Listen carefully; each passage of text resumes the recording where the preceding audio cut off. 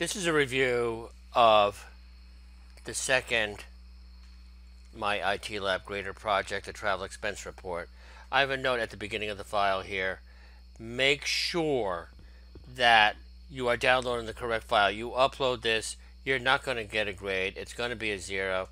There have been a few modifications here, and we're going to be working with the formulas in here. I'm not doing everything in here. Read the instructions, go through it methodically. Try not to get distracted. And you're open, you're saving things in here. I want to be talking about formulas. This is a travel report here. And a date is a number. And I want to know how many days I'm staying here. I'm in cell E5. So all you have to do is subtract the older date from the current date, 4 days. And what you're doing in here, you got budgets, the actual here, and what you're budgeting in here is the mileage. You can see it's 70 miles round trip, 58 cents, okay? So the person only spent $25 on that. We'll get into that later. So it's equal, the 70 miles times the 58 cents, $40.60. So you could see that it is under in this case here. I will get into that column later. I might not be following this in the precise order here. So read the instructions again.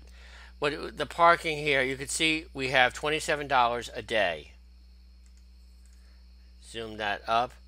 And what it is here, you're going to be parked for 4 days, okay? And when you're doing this, it's actually, I would say, 5 days. Because you leave on a Monday, you park there, you come back on a Friday. So what it is, it's equal to $27 times, it's going to be the 4 nights here, but you have to put this in parentheses.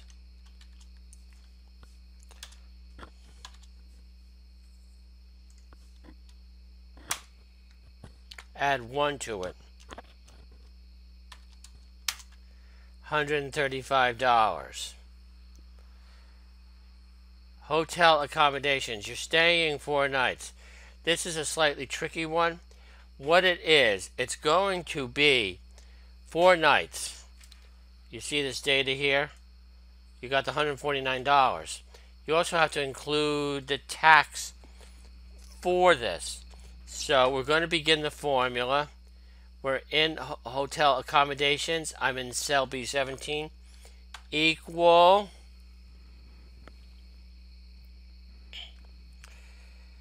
it's going to be E5 times E6 in left parenthesis.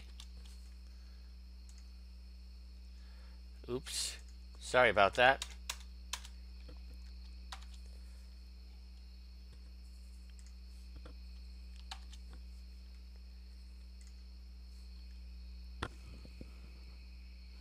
Times, you have to have parentheses again. It's not just 18%, otherwise it's going to end up really discounted. It's going to be 1 plus the 18% here. Close the parentheses.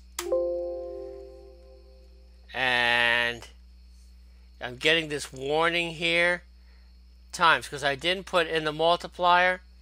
That's what I want to do. Always read this carefully. So it's $703.28. Meals. When you're doing the meals, you're eating every day there on the trip. So it's going to be, again, the 5 days. So it's equal to $65 times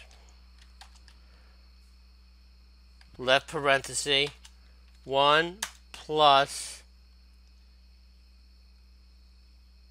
the 5 days you're eating. This was explained in the tutorial here. If you're going to be adding the numbers here, which it wants you to do later on, you just do the sum.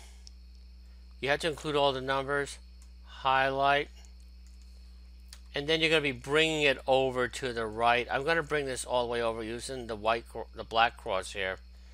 It's going to show 0 here. Don't worry about that at this point. The over or under, we've got to subtract C from B.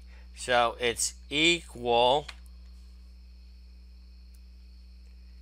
this minus this. It's under budget, 1560. You copying it down, you copy. I do the Control V. You can also drag down. So you got the numbers here. Now what you want to know is the percent of the budget. What you have to do here, it's either actual over budget, which is the correct way, or budget over actual, equal this divided by this 61.6%. We drag it down. We could do it this way too. Where it has a pound division, I hit here, delete, click in there, delete.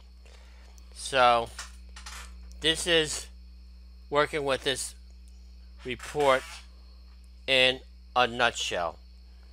You submit, you get the grade. You have to read the analysis when you get it back. You download it. If you don't like it, you get 4 more chances. You get a total of 5 chances to do this.